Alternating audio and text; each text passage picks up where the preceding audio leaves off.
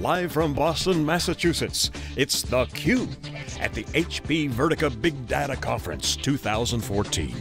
Brought to you by HP.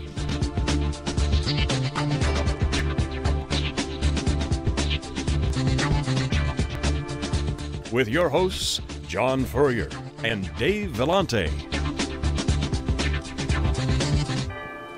Okay, welcome back everyone. We're here live in Boston, Massachusetts. This is SiliconANGLE and Wikibon's theCUBE, our flagship program. We go out to the events and extract the signal from the noise. I'm John Furrier, the co-founder of SiliconANGLE. I'm joined with Dave Vellante, co-founder of Wikibon.org, and our next guest is Tom Davenport, distinguished professor in management at Babson College, also author of 19 books now in management practices, analytics, really an expert in data analytics, the use of data, process improvement, all of the above in terms of business, across the board, seen decades of innovation. Welcome to theCUBE. Are you saying I'm old? Or? You're definitely not born in the cloud like us, so we can check that box. But you know, this notion of mobile first, born in the cloud, we coined the term today, born in big data, which is about the new cultural shift that's happening in the mindset from the new way of thinking. And so, like other disruptions, going back to client server, PC revolution, mainframe, all the above, you've seen these inflection points. So I want to get your first question, take on is,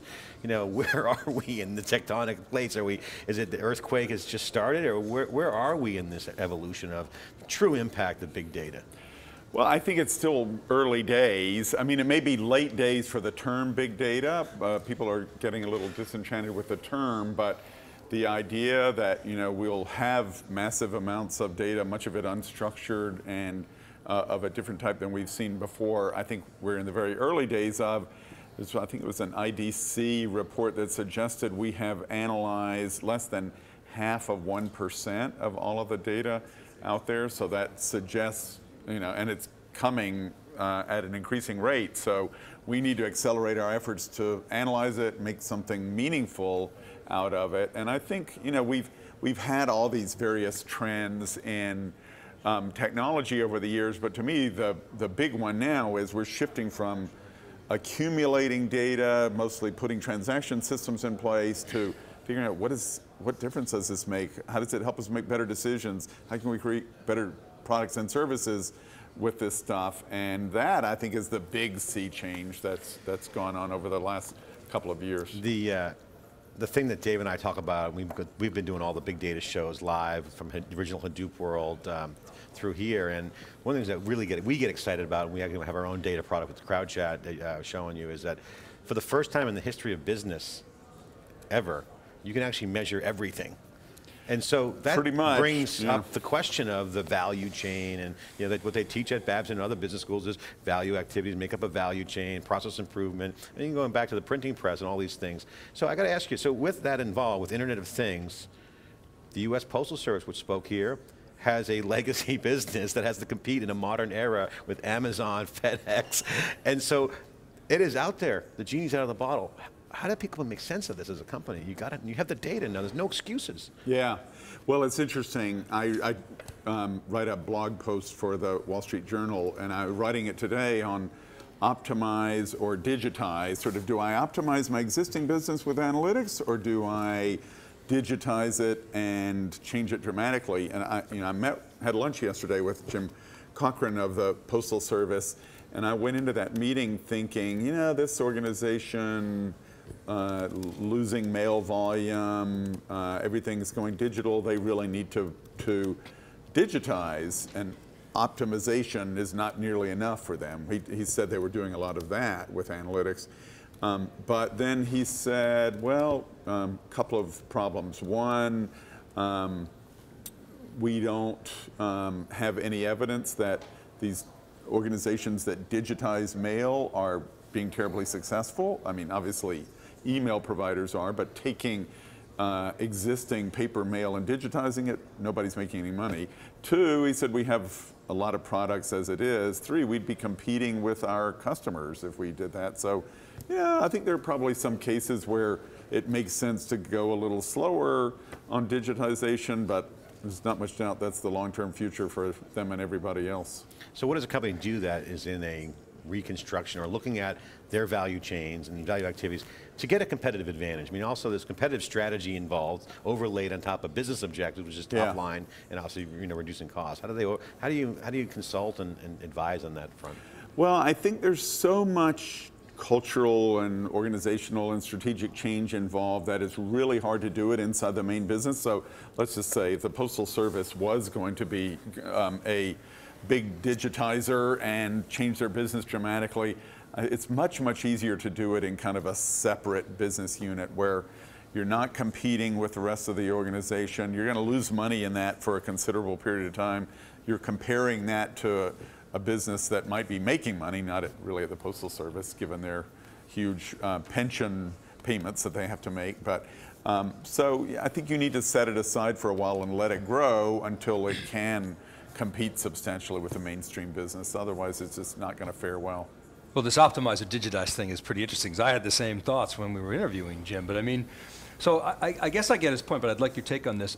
I mean, had they had the idea of doing Street View before Google did it, why couldn't they have done that? Put cameras on all their trucks. I mean, so they don't necessarily have to compete with their existing businesses, right? I mean, where do you fall on that optimize or digitize? I mean, there are some have said you got to digitize your business. I mean, flat out. You sound like you're maybe more pragmatic. Well, you know, I was writing this blog post that I had written last year. I was visiting professor at Harvard Business School, and I wrote a case study about Procter & Gamble, which is really good at the optimize thing. You know, they still have basically a physical set of products and services, or products primarily, that they sell through physical channels.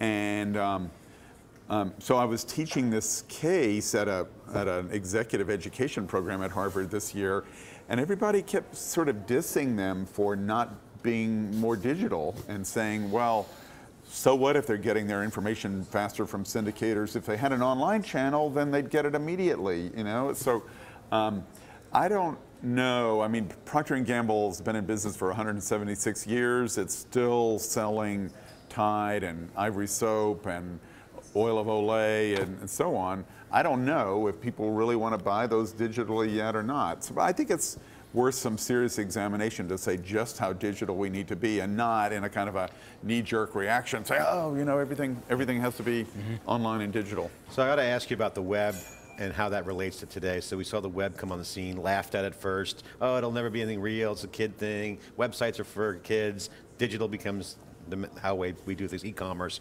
everything else changes. Social media, same thing, right? You're seeing people laughing at social media, it's a PR thing. Social business now is on the table, omni-channel, analytics are a big part of social, retargeting has short-term gains, but yet pisses people off. We were complaining yesterday on Facebook. So this is an attention economy, and you wrote a book with that title. So I got to ask you, with Twitter, with the connections now with mobile, how would you write that book today with the attention economy? Because attention now is the new aided awareness, and everyone's making all this noise, but there's signal in there somewhere. Yeah. So how would you kind of redo that book today, if you could, overlaying the whole attention getting, Twitter, social media? Yeah. Well, one thing I would do is I would not publish it the day before a huge terrorist disaster. That book came out on September 10th, 2001. So poor timing, I would say, on my part. The world's attention went elsewhere pretty quickly. I mean, there's not much doubt that it's more of an issue now than it was in 2001. We have a huge amount more information. God's not making any more attention out there. You know, we're all trying to multitask and not doing terribly well at it. So I think it's even more important now to have some sense of what the important information to your job and life really are, because otherwise, you know, you see people doing this all the time. My kids do it to some degree. They're just kind of surfing through life, seeing this, a little bit of this, a little bit of that. Don't really get into detail. I mean, BuzzFeed got $50 million in financing, got an $800 million valuation, and they were doing top 10 attention-getting posts. Now they're competing with they were doing lists, They right? were doing listicles, and now they're competing with the New York Times and, quote, you know, highly valuable. But that brings up the attention. What to pay attention to is an analytics problem. Certainly getting someone's attention. I mean, a streaker can run down the street and get everyone's attention, but is that really good authoritative product? So the question is, attention is now a scarce resource, from what I hear you saying. If that's the case, what analytics could we have out there, do you see possible, that could help? pay attention to what's going on, notifications and so on? You know, right now, advertising, for example, is a struggle for attention. And I think it's fair to say, despite all, you mentioned retargeting. Retargeting is a very primitive idea. If you were interested in it before, you'd probably be interested in it again, you know, over and over and over again. So the vast majority of targeting that we do now is really bad, let's face it. It's stuff that we want to sell that the customer's not necessarily interested in. It's stuff where we may have a good intention, but we don't know that much about the customer or where they are or what the context is. Simple things like retargeting that, you know, surely we can do better. It's a hard problem too to deal with. It is hard, and I don't think anybody's really cracked it yet. So we have this idea of attention-sensitive marketing. We just haven't really executed on it. So I think in the next decade or so, we'll see some people really start to get it right, and the ones who screw it up will, I think, get less and less attention themselves from customers. So I want to get your take on this data economy thing. Obviously Facebook uses our personal data and they make billions of dollars out of it, and we trade that data for the right to use the product. Twitter has created a data model where they break news and people pay attention to what's happening on Twitter. And so the role of the user now is the consumer is part of the equation. Their data is really the currency. So two questions.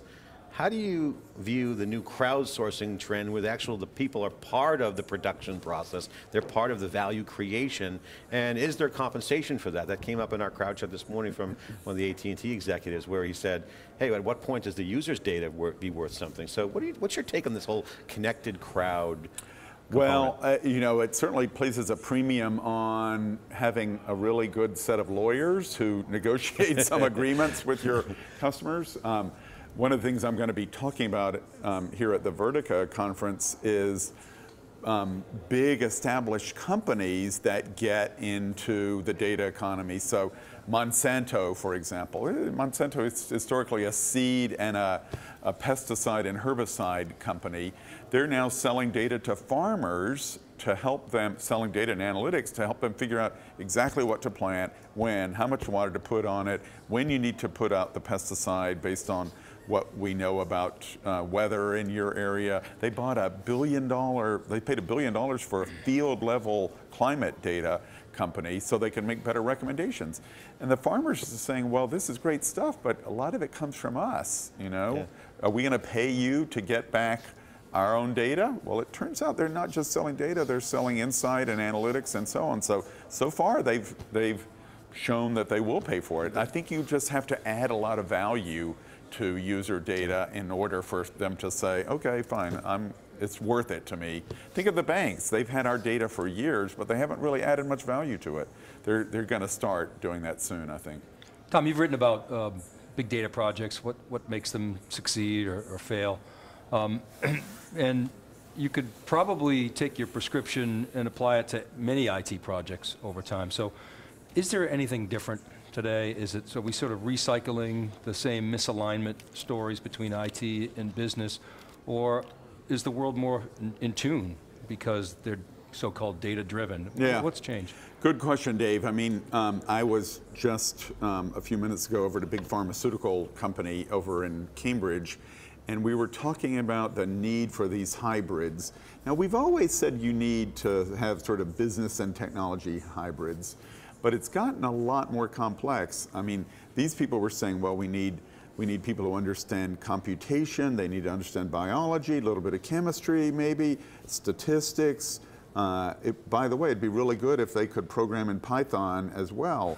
And I mean, can you imagine how common or uncommon people like that are? So I think it's just really getting much more so. We had this issue of alignment. Now we have a kind of an in-dimensional alignment issue, and we need people who can kind of communicate across all these boundaries. It's getting really tough, I think. What are your thoughts on data quality? You've got all these big data projects, you know, sprouting up all over the organization, which is maybe not a bad thing. It's good. Experimentation is great. But it feels like there's nobody in charge of sort of the data governance, the data quality. Is that the role of the CIO? Or should that not be an IT function? Where do you come in on that? Well, you know, you have all these emerging chief data officers. I tend to like chief data officers who work not just on kind of how good is the data and how integrated is it and how well managed is it, but also what are we doing with it? The kind of combination of Chief Data and Analytics Officer. Wells Fargo just named a friend of mine to that role. I think it's a huge issue. It gets worse with big data. We have more and more sources and types of data that we have to integrate, and we haven't really kept up in terms of our productivity in that regard. I think it's fun in a way to come to the Vertica conference, because Vertica was started in part of the ideas of Mike Stonebreaker, an MIT professor, and now he's really focused on data cleansing and curation productivity with this new startup Tamer. So I think we'll start to apply some innovation to those areas as well, and maybe get a lot more productive at it. Yeah, the Stonebreaker's new project is very interesting, but I got to ask you on a personal note, what are you excited about right now? Obviously, you're writing a lot of books and you get a lot of material to pull from these days, and I think there's a lot of transformation going on. It's very disruptive, and a lot of people are restructuring. But what are you personally excited about? What are you watching closely? Well, I'm a sociologist by background. To me, it always comes down to what does it mean for us humans, and I look at analytics and automated decision making and business rules and so on. Let's face it, a lot of knowledge work type jobs are getting automated. I wrote a blog post a couple of weeks ago about business reporting at the Associated Press is being done by this automated decision engine, automated news story engine. So what I'm game changer. Yeah, exactly. So what I'm working on now is how do we humans sort of make sure that these systems and analytics and so on are augmenting our jobs rather than automating our jobs, so we can still play an important role. We can be even more productive and effective than we would be otherwise if we, make friends with our computers as opposed to kind of submitting to our new masters. I remember the social class I took as a computer science undergraduate at Northeastern. It was called Computers and Social Change, and email's going to kill our social interaction capability. That was kind of the theme. But I got to ask you this question with social in mind today. If data is transparent and highly available and frictionless from an iteration standpoint, where I could play with data, wrangle data at any level, how does that change the social behavior? If, for instance, in California, in the VC circles of South California and Silicon Valley, some are saying that the transparency is kind of lifting up the aura of this cloak and dagger kind of secret society around venture capital, where well, yeah, that industry has been very intuitive, surprisingly intuitive for, being so focused on technology. But there are some companies now, Google's venture capital arm is one of them, where they've started to articulate, well, which of our investments really paid off in the past, and what are the attributes of those effective investments? Google is analytical about almost everything, and I think these more analytical strategies will end up driving out the ones that are based on intuition and gut feel. Well, we also have the whole whistleblower thing with Snowden. Is the information freely available going to change the social behavior of government, society, and well, yeah, I mean, it's certainly changing behavior at places like the NSA and Target and so on, where they had these huge leaks and breaches and so on. So unfortunately, I think the hackers are making faster progress than the people who are protecting us from them, and so it's going to be, I think, a tough decade or so. You may see more. I was always focused on kind of the upside of analytics, but I think preventing the downside is going to become a really important issue. Thanks for coming on theCUBE. We really appreciate your comments. I know you got a keynote here, but I want to give you the final word. Share with the folks out there that are watching that might not be in the weeds of the big data world and who just want to know, bottom line, why is this moment in time really important from a technology shift standpoint? The sea changes here. What does it mean? Why is it happening? And what does it mean to me? Well, we've been putting in systems after systems in organizations to kind of pile up data, to figure out, how much vacation do you have left in your vacation balance, and how many orders did we send to this address, and we just never did anything with it. We sort of thought, well, maybe someday we'll get around to making better decisions or understanding the business better. Now is that time, and it's I think a huge change in all of our priorities. You look at CIO level spending, it's all on analytics and cloud and things that let you digest all this stuff rather than creating a lot of new stuff that we're not going to look at. So the future is about data, and we're going to use that data. That's the prediction. Hopefully we get some good out of it. This is theCUBE. You're watching John Furrier and Dave Vellante. We're Tom Davenport, distinguished author and professor at Babson College and Harvard. Thanks for joining us. We'll be right back with our next guest after this short break.